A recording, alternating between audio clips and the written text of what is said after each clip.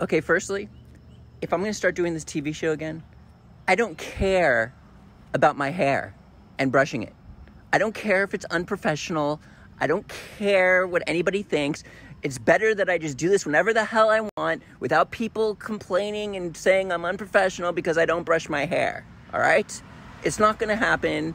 I'd rather have more videos go out there, so just shut up. Excuse me. Oh, but you care about my business. You want me to look professional. No, shut up. You don't know what you're talking about. I've been doing this for freaking 15 years. I know what I'm doing. I can make my hair whatever I want it to be. I don't need no one to tell me what to do. Da da da ba ba ba ba ba ba ba ba ba da da da da da da. Don't tell me what to do. Okay, now that I got that out of my system and I'm a bit calm, there's this woman who makes vegan nutritional yeast popcorn, 3 flavors. One of them's garlic, one's just right. She says it's better than the movie popcorn.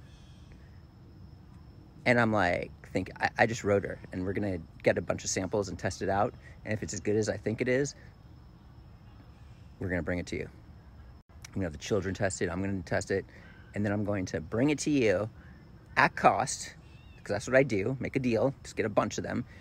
But we gotta try it first. And I kind of like my hairdo without doing anything to it, actually.